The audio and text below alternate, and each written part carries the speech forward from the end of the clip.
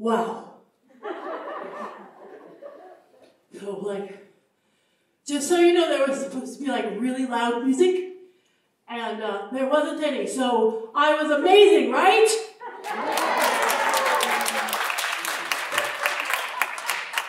Yes!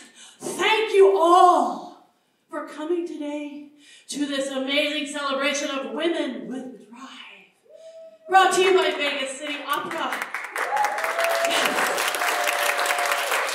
We started out with Lost in the Stars, a perfect beginning, because haven't we all had that fantasy? Going into space, floating, seeing the universe. It's something that drives all of us as human beings. Yes. So, of course, they asked me, Dina Emerson, because, you know, I have many advanced degrees in science, astrology, astronomy, chemistry, racing, and many other things. So they brought me today so I could tell you about these amazing women that we are featuring and tributing, if you will, with our music. Now, the first person I would like to tell you about is Ms. Sally Ride. Who remembers Sally Ride? Anyone? Yes! Sally Kristen Ride was born in 1951 and passed away in 2012. She was an American astronaut and physicist. She joined NASA in 1978. Ride remains the youngest American astronaut ever to have traveled into space and the third woman ever to have traveled into space.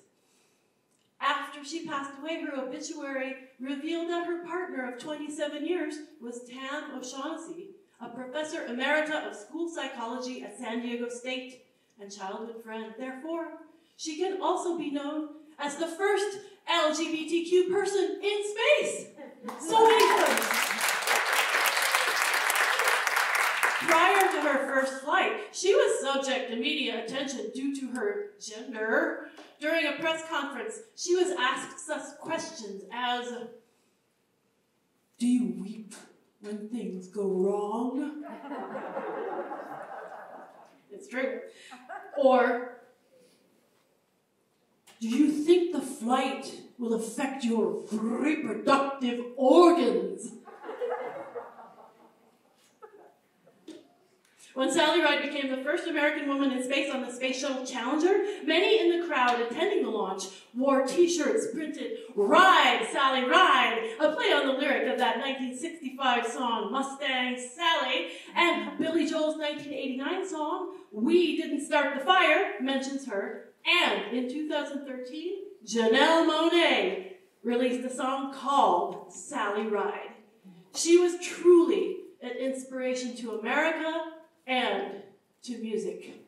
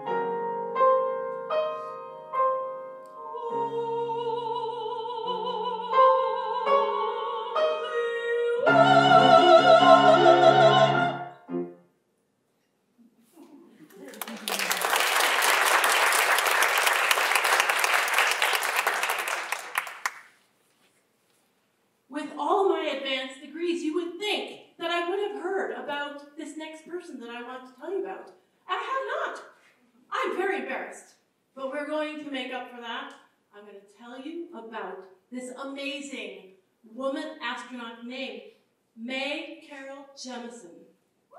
She was born. She was born in Decatur, Alabama in 1956. Jemison knew from a young age that she wanted to study science and someday go into space. American engineer, physician, and former NASA astronaut, she became the first Black woman to travel into space. Wow! So who's first? She served aboard the shuttle Endeavour in 1987, and she orbited Earth for nearly 8 days in 1992. Seeing a lack of female astronauts, well, that irritated her. She later recalled, everybody was thrilled about space, but I really remember being irritated that there were no women astronauts. So she did it herself. She enjoyed studying nature and human physiology, using her observations to learn more about science and the world. Although her mother encouraged her curiosity, and both her parents were supportive of her interest in science, she did not always have the same support from her teachers. When Jemison told a kindergarten teacher that she wanted to be a scientist when she grew up, the teacher assumed she wanted to be a nurse. Nursing is great, but it's not the only kind of science. Am I right? Yeah. Can you imagine how her life and all of our lives would have been made smaller and less alive had she allowed her dreams to be diminished in that way? Thank you, Mae Jemison.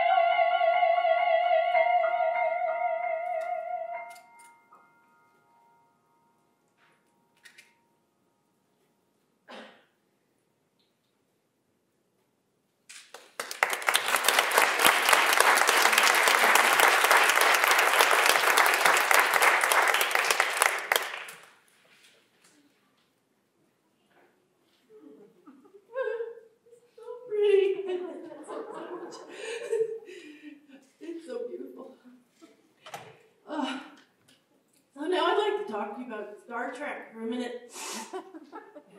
The show Star Trek. And in particular, African-American actress Nichelle Nichols' portrayal of Lieutenant Uhura further stoked Mae Jemison's interest in space. Later in her life, LeVar Burton, who played Lieutenant Commander Geordi LaForge, learned that Mae Jemison was an avid Star Trek fan, and so he asked her if she would be interested in being on the show. So in 1993, Jemison appeared as Lieutenant Palmer in Second Chances, an episode of the science fiction television series Star Trek, The Next Generation. So she became the first real-life astronaut to appear on Star Trek. Oh, I just got goosebumps telling you that story.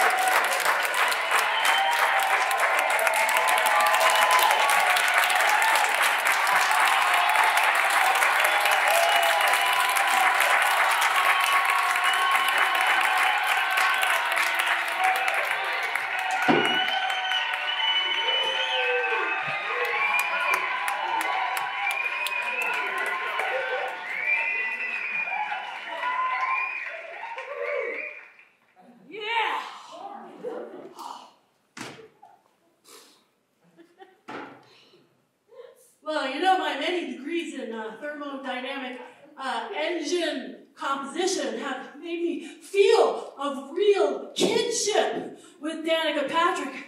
You know, like, yeah, her and me, man. Whoa.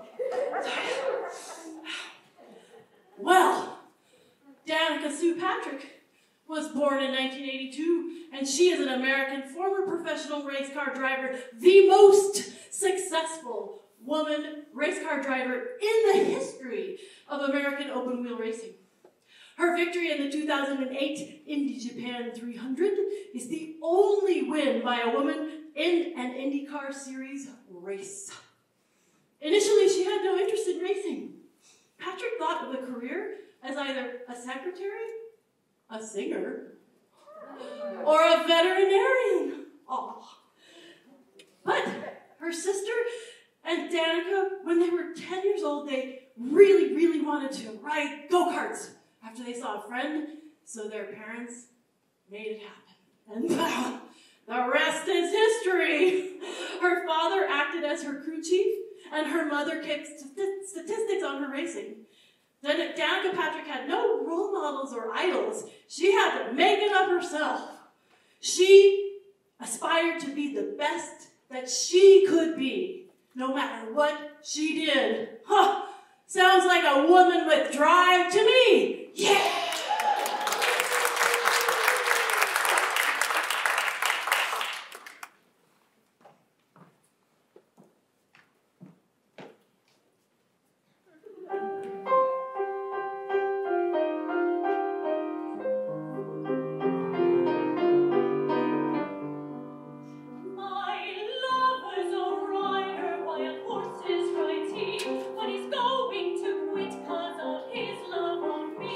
He's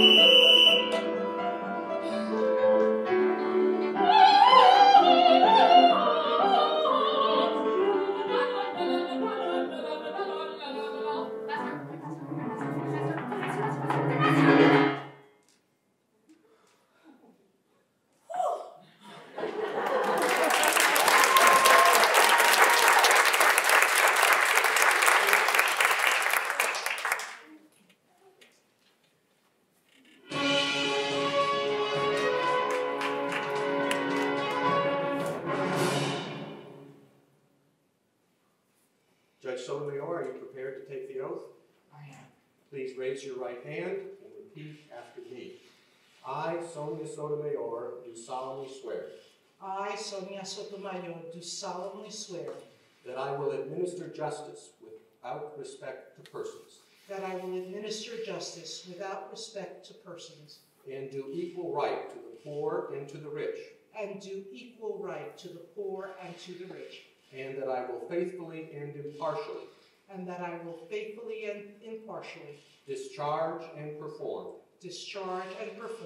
all the duties incumbent upon me all of the duties incumbent upon me as Associate Justice of the Supreme Court of the United States, as an Associate Justice of the Supreme Court of the United States, under the Constitution and laws of the United States. under the Constitution and laws of the United States. So help me God. So help me God.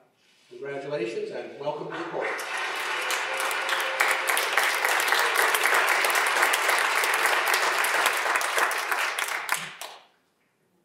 Please be seated.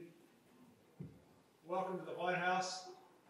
It is my distinct honor to introduce the Chief Justice of the Supreme Court. Thank you, Mr. President.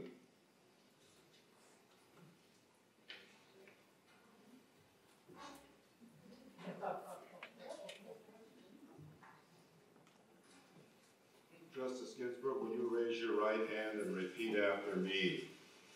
I, Ruth Bader Ginsberg, do solemnly swear I, Ruth Bader Ginsberg, do solemnly swear that I will support and defend the Constitution of the United States that I will support and defend the Constitution of the United States against all enemies, foreign and domestic, against all enemies, foreign and domestic, that I will bear true faith and allegiance to the same, that I will bear true faith and allegiance to the same, that I take this obligation freely,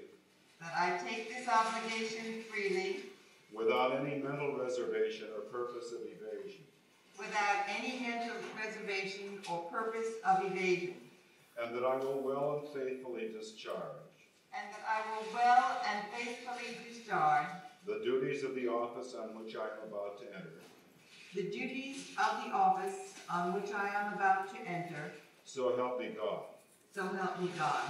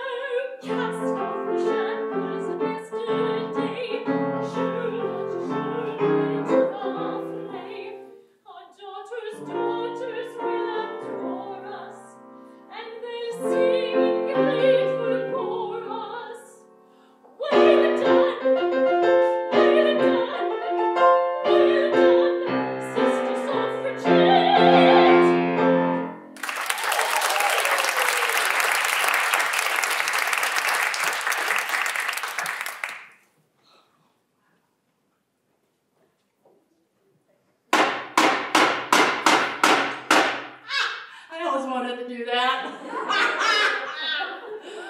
Thanks, Noah.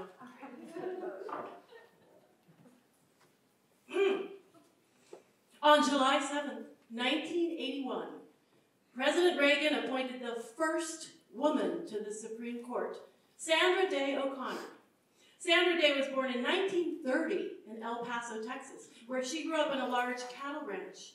She was only 16 years old when she enrolled in Stanford University. She graduated magna cum laude with a BA in economics in 1950, and then graduated from Stanford Law in 1952. Upon graduation from law school, O'Connor had difficulty finding a paying job as an attorney because of her gender. O'Connor found employment as a deputy county attorney in San Mateo, California, after she offered to work for no salary and without an office. Sharing space with a secretary. After a few months, she began drawing a small salary as she performed legal research and wrote memos. Sonia Sotomayor was born in 1954 and was the first Hispanic and Latina member of the Supreme Court. Was nominated by President Barack Obama in 2009. Sotomayor was born in the Bronx, New York City, to Puerto Rican-born parents. She graduated summa cum laude from Princeton University in 1976 and received her Juris Doctor from Yale Law School in 1979, where she was an editor at the Yale Law Journal. During her tenure on the Supreme Court, Sotomayor has been identified with concern for the rights of defendants, calls for reform of the criminal justice system, and making impassioned dissents on the issue of race, gender, and social justice. Elena Kagan was born and raised in New York City. After graduating from Princeton University, the University of Oxford, and Harvard Law School, she clerked for a federal judge, a Court of Appeals judge, and for Supreme Court Justice Thurgood Marshall.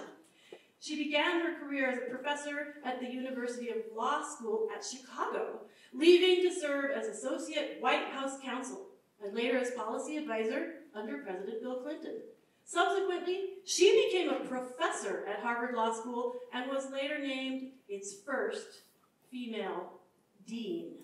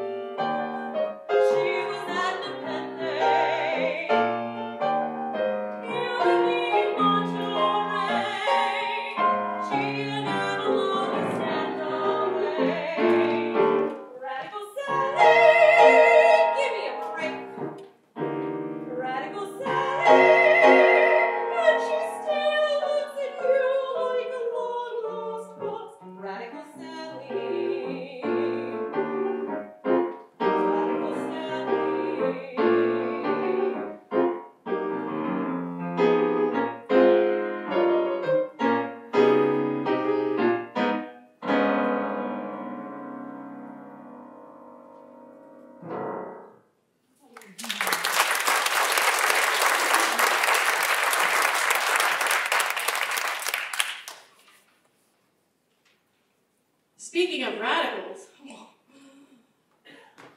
RBG.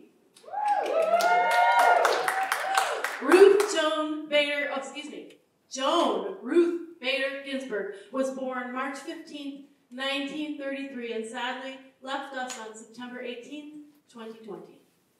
She was the second female justice appointed to the Supreme Court, appointed in 1993 by Bill Clinton.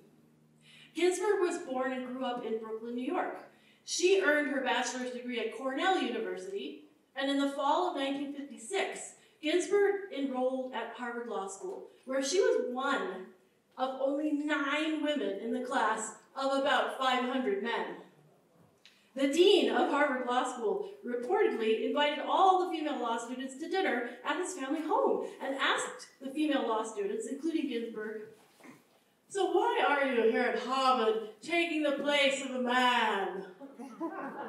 This is true, by the way. Well, when her husband took a job in New York City, the same dean denied Ginsberg's request to complete her 3rd year towards a Harvard Law degree at Columbia Law School. So she transferred to Columbia and became the first woman to be on 2 major law reviews, the Harvard Law Review and the Columbia Law Review. In 1959, she earned her law degree at Columbia and tied for 1st in her class. Ginsberg spent much of her legal career as an advocate for gender equality and women's rights, winning many arguments before the Supreme Court. Between Justice O'Connor's retirement in 2006 and the appointment of Sonia Sotomayor in 2009, RBG was the only female justice on the court. She attained a reputation as a skilled oral advocate, and her work led directly to the end of gender discrimination in many areas of the law. Ginsberg received attention in American popular culture for her passionate dissents in numerous cases, and so she was famously dubbed the notorious RBG.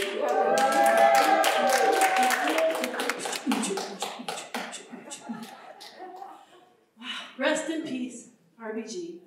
You meant so much to us, and you are deeply missed.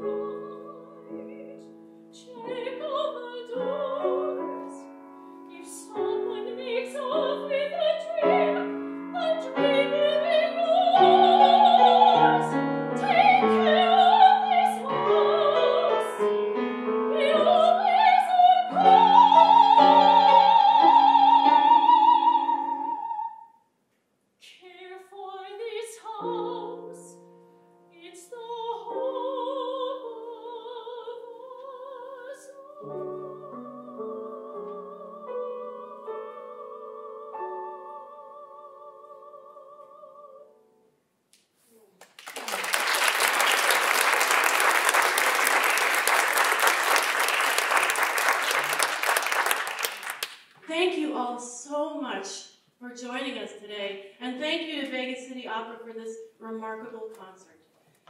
I'm going to break the fourth wall just for a minute and say myself, Dina, I'm so moved to hear people singing live again. It's pretty amazing.